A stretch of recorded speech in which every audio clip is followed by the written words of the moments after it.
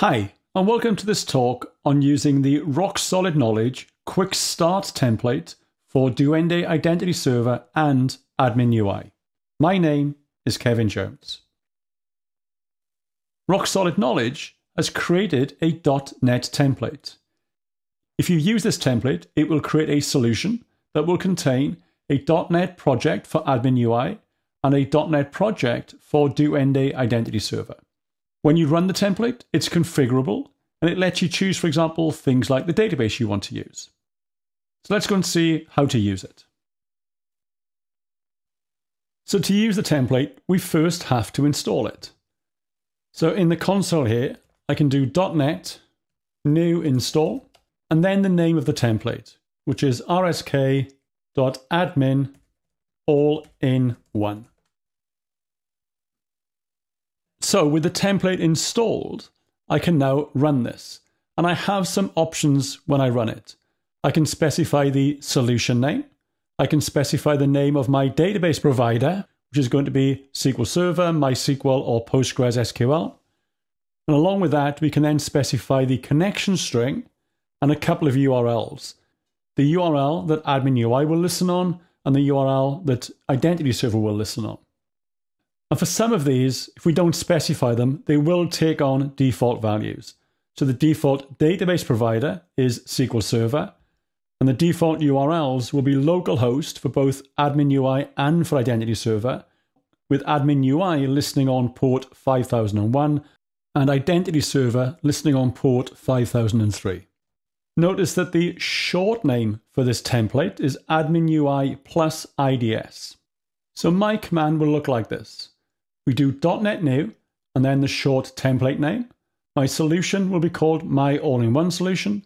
I'm using MySQL as a database, and this is the connection string to that MySQL database. And if I hit enter here, it creates the solution for me in the my all-in-one solution folder. And if I cd into that folder and take a look at this, then we can see the solution file, an AdminUI project, an IdentityServer project, an IdentityServer test project, and a README file. Now we can open that solution in Visual Studio, or as I'm going to do, inside Rider. When I open it inside Rider, it looks like this, and Rider asks me to run an npm install to install the packages from package.json. So we can do that. And then if I look in the AdminUI project, in the app settings.json file, there's a section called license key. And we need to replace that with the value of our license key. To get the license key, I can go to identityserver.com. From here, go to products and AdminUI, and then enter my details where it says try AdminUI for free. And if you do that, you will be sent a license key that you can use that will last you for a month. Once you get that key, you can paste it in here. And with that in place, we can now run the AdminUI project. And if we do that, it connects to the database and starts running the migrations against the database. Now it's showing some errors here, and the errors it's showing are there because we haven't run IdentityServer yet.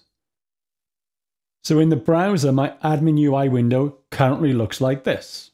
So if I go back into my project and go to the IdentityServer section and run IdentityServer, and then go back to the AdminUI window and refresh, it connects to IdentityServer and we can now log in.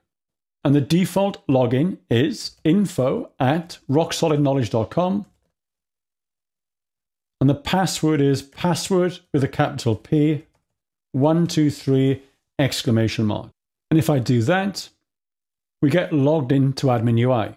And then AdminUI asks me to create the first user, which will become an AdminUI administrator, and it will disable that default user for me. So thank you for listening to this talk. If you prefer to read about this, there's an article on this template on the identityserver.com website at this URL.